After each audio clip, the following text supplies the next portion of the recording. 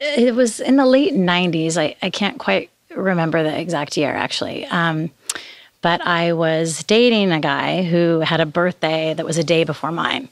So every year we would kind of go do something for our birthdays. And we didn't know what to do that particular year.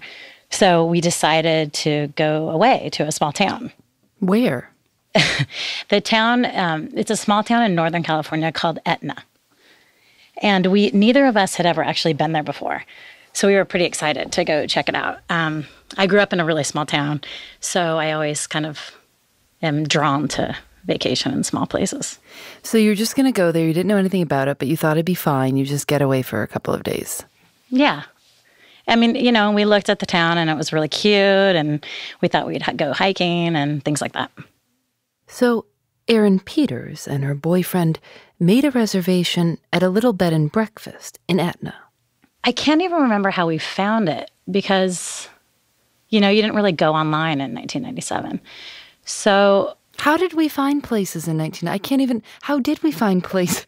I can't remember where to go.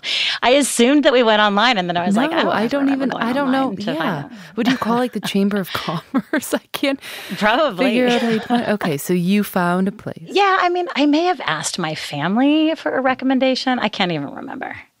So somehow I found this bed and breakfast. And as far as I know, it was one of the few places you could actually stay in the town. There's no motel or hotel or anything like that. So what did you do when you arrived at the bed and breakfast? I think that we fell asleep for a while because we were both kind of exhausted. And then we got up, and I remember, having a glass of wine, and there was no one else staying there. Will you describe, the bed and breakfast a little bit, what it looked like, what your room was like? It was a pretty old building. We stayed in, I'm sure it was probably the least expensive room that they had. But, you're kind of your typical bed and breakfast with probably 6 to 8 rooms in it total, maybe even less. So you met the owner. She was nice and pleasant and helpful. Oh, yeah. Yeah, she was very friendly. And happy to give us suggestions on where to eat. And she was basically there's one restaurant that's open in town, so we walked down there. But when Erin Peters and her boyfriend got to the restaurant, it had just closed. So there they were, in this tiny town on their birthdays, and they couldn't find anything to eat. But they decided they would try to make the best of it. At least they were in a pretty place. They wandered around and took a lot of pictures. This was the late 90s, so Erin and her boyfriend were shooting on film. Yeah, lots of pictures of the town. There are some really beautiful mountains right nearby, and you can go hiking around there, and it's really beautiful. You get back to the bed and breakfast hungry, and you go to sleep. How did you sleep that night? I think we slept fine. In fact, I remember she had a video collection. So we watched a movie, and I don't remember seeing her when we returned. And I remember we watched that movie about, it's basically about the Clintons, I think Primary Colors. I think that might be the name of it. And then we went to bed after that. And what was the next morning like? She made breakfast that was, just some fruit and stuff like that. I remember she had pictures of her and her husband all over kind of the kitchen area and where we were eating. And she talked about her husband a little bit, who had passed away. And they seemed, really sweet pictures of them together. And were you just there for one night? Yeah, I was trying to remember. I think it was just one night. So what happened when you got home? So we got home, and I'm sure a few days passed or some time passed. And then I had taken the film in to develop. And I don't know if I waited and there were a couple rolls or if it was just that roll. But when I went to pick up the prints, it takes a few days or whatever. And immediately you look through, I remember every time I would take photos, you flip through the prints immediately. You're always really excited, usually sitting in your car, And I was flipping through, and partway in, there's a picture of my boyfriend and I just kind of we were in our clothes, on the outside of the bed, just kind of had fallen asleep. And I looked at it and we were both very clearly asleep. And I immediately was like, well, how could we both be asleep? Like, this is so strange. Like, did he happen to take this picture?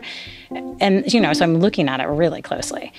And you can just tell by, like our eyes and the way our bodies were that we were totally out. I mean, really asleep. So then, I kind of freaked out and I was just like, how could this happen? And so I called my boyfriend. I either called him or, that evening when I saw him, I can't remember. And I showed it to him and I was like, we're both asleep. And he was kind of like, yeah, that's weird. And I was like, well, how'd the picture get taken?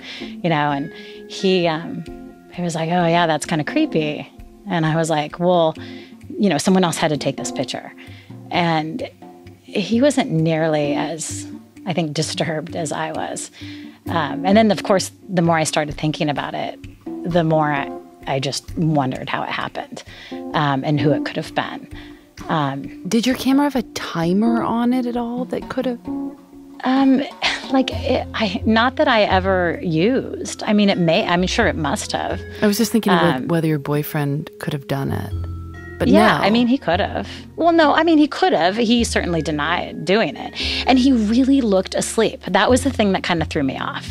I thought it could have been like, oh, yeah, he did, just took a picture and it was funny and he thought it was cute. But he was really asleep. It wasn't just me. Like, I knew I was asleep and he is very clearly asleep as well. And it's also just like the angle, the way it was taken, it doesn't look... it's just like an odd angle, Like you can really see the top half of our bodies like laying in this bed completely asleep. What were the different scenarios that were running through your head? Oh, I don't know. I mean, at first that there were other people that were guests there. But there weren't. No, there were no other guests. So then I was just really freaked out. And, I think I came to the conclusion that, I guess that it may have been her. And I think I remember even saying to him, like, she was so nice. She seemed very normal. Very normal. And so I thought, oh, wow, I don't know. And I guess I thought I would never know what happened. That's like a horror movie. Well, I think the weirdest part to me, too, was that somebody knowingly did it with your own camera. Like, knowing that you would go home and sometime later discover that they were in your room. I mean, the fact that, like, you intentionally, like, are going to get caught in a way, Oh, man. So what did you do? Did you call the woman? No, I didn't. I didn't really do anything. I think that I thought maybe briefly about who I could call. Like, could you call the sheriff or could you call somebody? But then I was like, what would I say? And, what do I have to prove? But, like, all you can see is, like, the quilt of the bed, and maybe, like, part of the bed frame. So how could you even prove that anybody did anything wrong, Like, it just doesn't really seem like a believable story. I have never liked bed and breakfasts. I refuse to stay in them because for me, it's just this kind of, it's like this forced intimacy and it's so personal. And so when you wake up in the morning, like, I never want the breakfast. I don't want a woman making breakfast for me. I want it to be so impersonal. It feels like I'm in their kitchen, but I don't know them. And you have to go help yourself to get the orange juice. Oh yeah, it's really, and see all the other stuff in their house. Yeah. Yeah, it's really personal. And, that's the thing. I'm sure we didn't lock the door.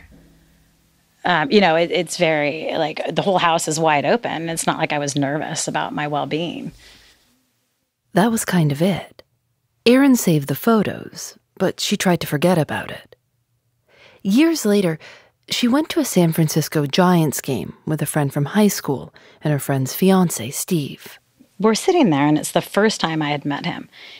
And he's talking about himself. And I was like, well, Steve, where are you from? And he was like, oh, I'm from Etna. And I just completely kind of froze. And I was like, you're from Etna? And he was like, yeah, why? And I was like, oh, I stayed at this bed and breakfast and the weirdest thing happened. And he didn't even need to hear any more of the story. He was like, yeah, I know exactly what you're talking about. And the woman was busted and doesn't, no longer has this bed and breakfast. And I was like, other people? Well, according to this, to my friend's fiance, yeah, and that she had gotten caught. And I asked him a couple more questions, but we were at a baseball game, so I didn't find out too much. But it was just a trip. And then of course I, after the fact, had lots of questions. Like, how did she get caught? And how many years had she been doing this? Oh, and then I started thinking about, did she used to do this with her husband? They had run this place together for years. Like, how long has this been going on? I mean, maybe she thought she was giving you a nice memory or something? Yeah, that's a nice way to think about it. I don't know. It's so scary. I don't know. I guess I would have to assume that there was maybe the idea or the thrill of kind of freaking someone out a little bit. I don't know. Maybe that's why she did it. I really have no idea. I was hoping you guys could figure that out. We made some calls. One guy said there used to be an old inn in a big Victorian house. It's since burned down. The locals nicknamed it the Peekaboo Inn because the owner would spy on his guests through holes he drilled in the walls. Maybe that's what Aaron's friend Steve was thinking about, but we didn't find a single thing about it in the newspaper archives. We tried the Etna Police Department. They did not return our call. Maybe one day we'll take a trip out there and try to finish the story. We did happen to stumble across a 2011 guide to owning and operating a bed and breakfast. In a section about thank you notes, it says, some hosts like to take a photograph of each guest at some point during the visit and mail it as a memento. It goes on to say, this is a great idea, provided that the timing and occasion of taking the picture are appropriate. Aaron Peters got in touch with us a few months ago after we spoke with a woman named Amber Dawn. The first night I moved in, I had been playing music while I was unpacking, and I went to bed that night and I turned off the music, and I was laying in my bed and I heard footsteps in the attic, and they were very clear footsteps. If you missed that one, it's called A Bump in the Night.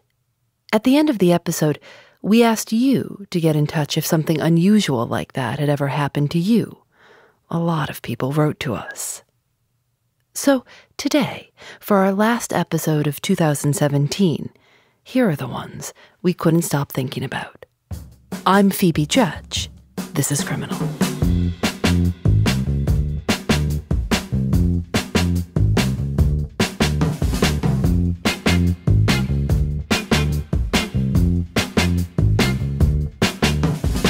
One morning, me and Brett had woken up for band practice really early, and MJ woke up for football practice. And we were walking around the house and noticed that somebody had opened up all of the cupboards and drawers and the microwave door and the oven door and shower stall doors and everything. The refrigerator, the dishwasher, the dryer, the washer, everything was open. What do you mean, you woke up in the morning and it was all open, or...? Yeah, we all had just gone to bed after like a normal night and then woke up in the morning and everything was open. Yeah, everything was just left wide open as if a ghost had come through the house and blown everything open or something. We weren't sure how to explain it. In their senior year of college at Ohio State, Mark Hartman and Brett McGlynn moved into a huge house with a lot of their friends, 10 of them. But Mark, Brett, and their friend MJ got there a little before everyone else because they had to start training for marching band and football. They'd only been there for a few days when they woke up to find everything opened up. But even before that, the house was apparently just bad. Here's Mark. Oh, it was terrible. We moved in, and it was as if no one had ever been in the house since the last tenants moved out. There was trash everywhere, and everything was still dirty, and there was furniture and some electrical problems, and some of the stairs in the house were falling apart and things like that. It was a very large house. On our lease, there are 10 of us, and we took up the second and the third floor. There was a completely separate lease, though, on the first floor, and there was no actual physical separation between our leases. There was like a staircase that would go down to like a door that just walked out of the house. And you could get to any floor from there, including the basement. Okay, so it was just 3 of you in this big house at this point.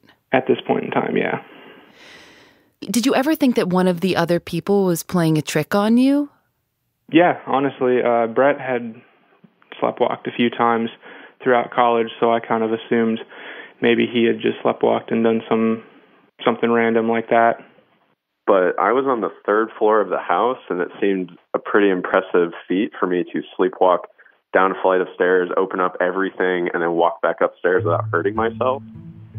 So it didn't seem like it was really what happened.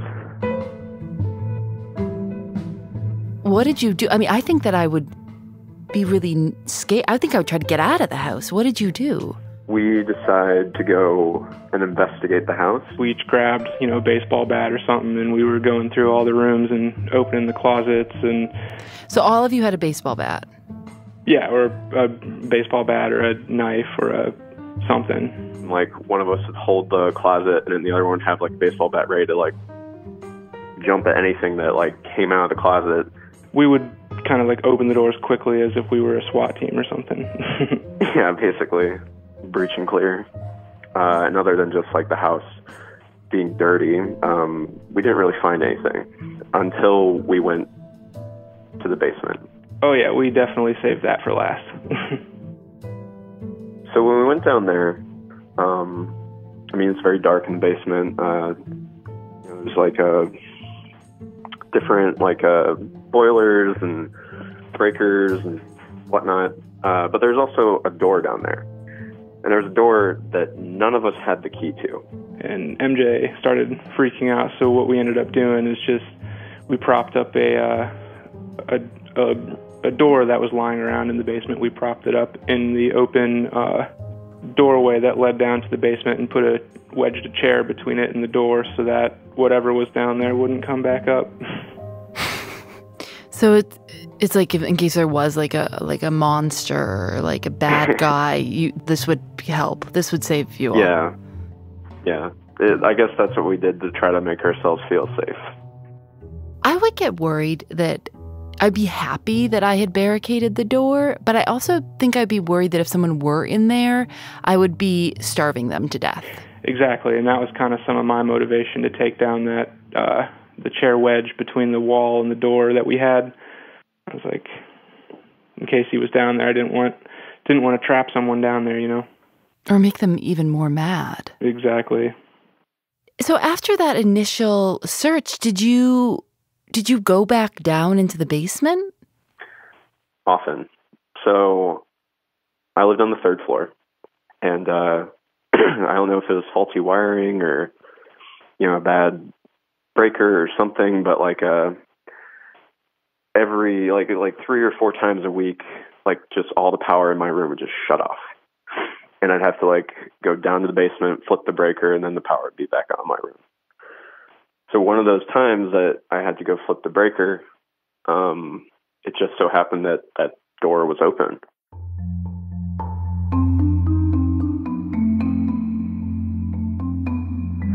I was kind of shocked. So I walked downstairs, looked into the door, and it was just the normal bedroom. Had mattress and dresser and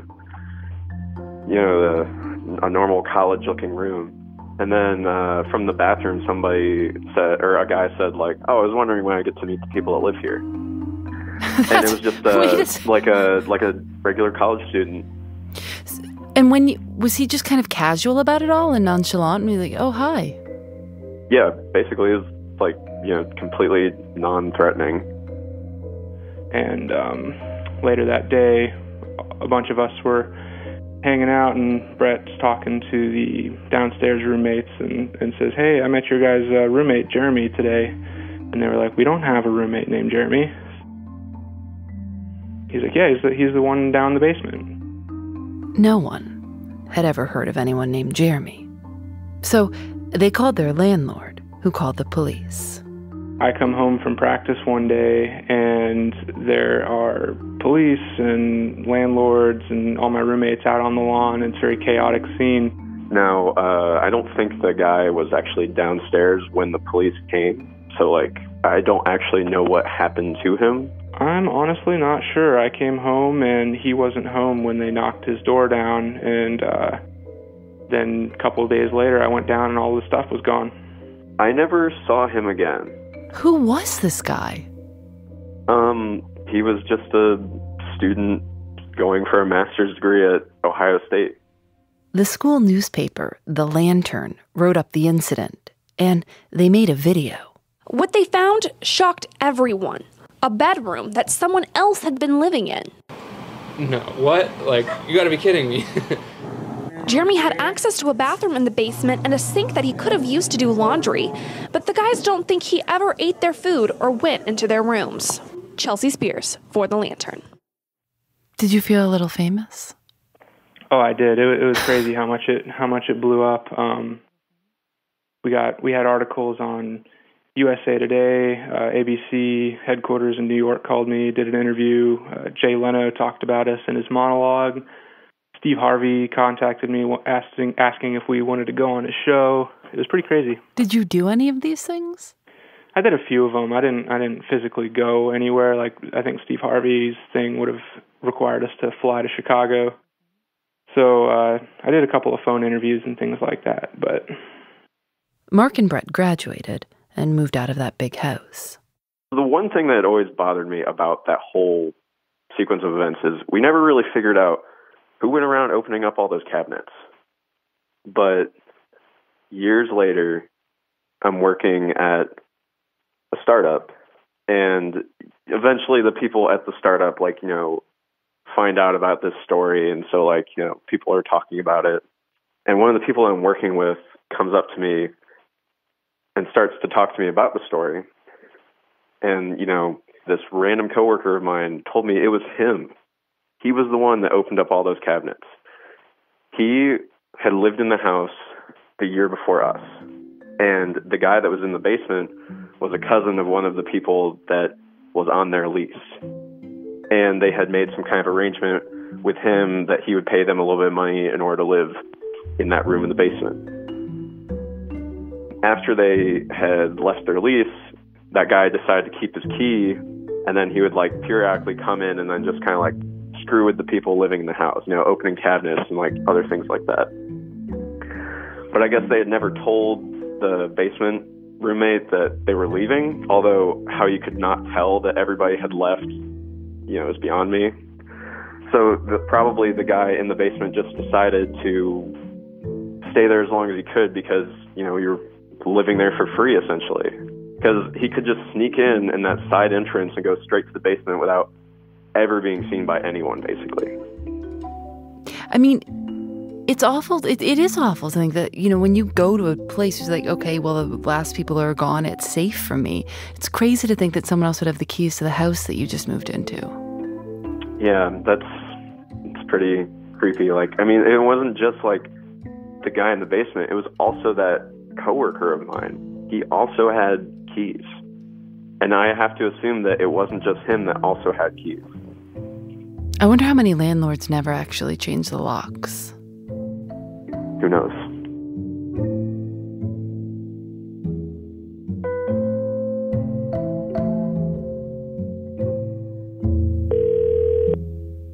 Hello? Hello, I'm looking for Amanda. Hi, this is she. Hello, it's Phoebe Judge calling. Hi, how are you? Are you in Texas? I am in Texas. I'm in Austin. Well, thanks very much for speaking with us and for writing in about your story. Of course. I thought it was an interesting story that y'all had done, and at the end of it, I was like, oh, well, yeah, something like that kind of happened to me, and I wasn't really expecting an email back, so Well, it here was we really are. cool to get that. Here we are. So just again, introduce yourself, will you? My name's Amanda. I grew up in a really small town, and I came to Austin for school. I went to St. Edward's University. So you grew up in a small town in Texas? Mm-hmm. It's called Yoakum. It's about an hour and a half southeast-ish of Austin. So when you left and came to Austin, was Austin kind of like it must be a big city compared to Yoakum? Oh, yes, very much so. Yoakum has got, I think, 5,000 people, roughly. And what car were you driving then? I drive the same car now. It's a 2005 silver Chevy Cobalt. Okay. I'm thinking about this car. It doesn't have a lot of... It's not that ostentatious. It's not that fancy. It's just it's a car. It's a simple, good car. They're a dime a dozen. Like, you see them all the time. That's been my first car that I've ever had that I'm still driving. But I don't have the original key to the car. And because I just have a copy, anytime I lock my door, and I don't have a clicker anymore. So anytime I lock my door, I have to put the key in to unlock it. And because it's not the original key, there's this alarm that goes off every single time. And it doesn't stop until I start the ignition. She says this alarm is horrible and she hates it. So she just doesn't lock the car. And leaving it unlocked isn't a big deal. For one, she says she never leaves anything of value in her car. She says that if she did have something worth stealing, she'd rather someone just open the door to take it, better than breaking a window. And she never had any issues. She'd been in Austin for a couple of years, never locking the car and never having any trouble, until one morning when she was a junior in college. It had rained really pretty heavily the night before, and I went out into my car, and I noticed that my seat was pushed all the way back. And I kind of thought it was odd, but I was like, well, maybe I just did this, and I forgot that I had done this. And I was probably running late to class already, so I kind of just brushed it off. And it continued to rain kind of heavy that day and into the next day and overnight. And that's when I noticed it a second time. It was the second day that my seat had been pushed back and just down, all the way down. And that's when I was like, oh, somebody slept in here. Okay. You were just like, okay. You said, yeah, okay. Okay. There's not anything I could do other than lock my car. But I guess in the back of my mind, I thought, oh, well, this is a creative way to not, sleep in the rain and stay out of the rain. So I just kind of let it go. And it was something that continued to happen. And that was just kind of our little system. Did you notice any other strange things? Was it in the car? No. So occasionally I would I'd be given a little gift. So there were some bushes that would bloom near next to my apartment, and occasionally there would be a flower there. One time they left me a little bit of change. In my senior year, they left me a little ring that you would get out of a coin machine. But nothing was ever taken from my car or really moved other than my seat. There was another time that my work sweater that had been in the back, because I kind of just took it off and threw it in the back, was actually up in the front seat. And that one was, I think, the only time that they actually used anything of mine. And I remember thinking, oh, well, it was really cold last night. So, do you think that you're the nicest person on earth? Oh gosh, I'm definitely not. Definitely not. But because I'll tell you, I think I would have locked that door after about night 2. That's fair. And it's something I lock my car occasionally, but even right now, I know for a fact it's not locked. And they were leaving you little thank you gifts. Yeah, never any actual interaction. And that was the interesting thing, is that over this like year and a half, almost 2-year long period, we never ran into each other. We never saw each other. That was just kind of our little system, was I'll leave my car open and you can sleep here. And you don't have to leave anything, but occasionally they would. And that was it. And that was our system for 2 years, and we just don't talk. So I get it. And I think I get you park the car, you don't need it. But what would happen if you, in the middle of the night, got sick and thought, I have to go and I have to get some Tylenol. I have to go. I mean, then what? Would that keep you from going? I don't want to wake them up and they're in the middle of their sleep. I don't know.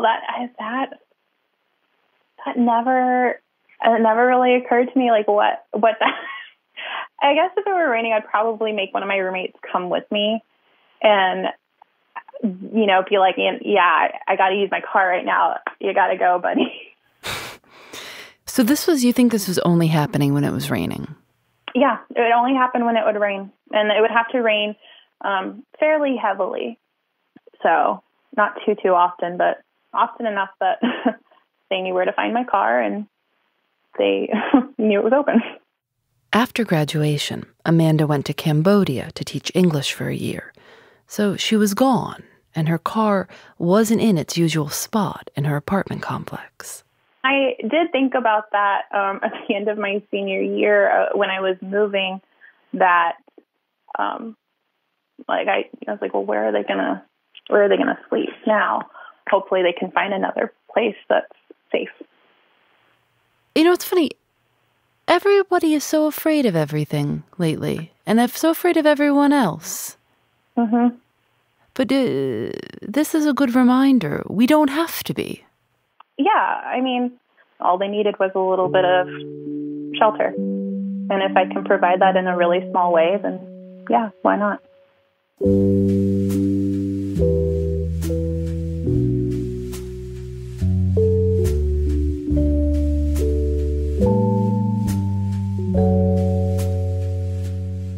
Thanks to everyone who wrote to us with mysterious stories from their lives.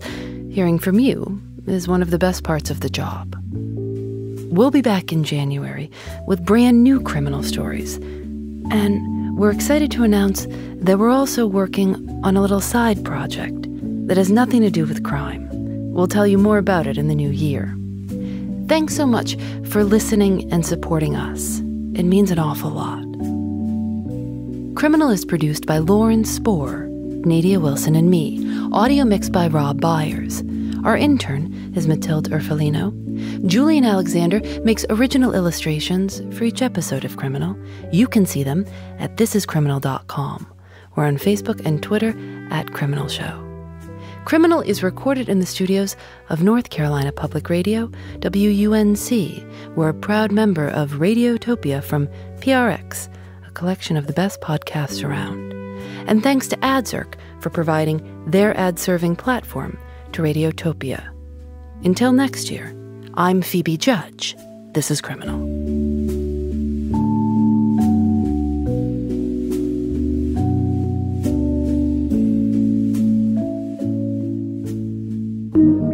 Radiotopia.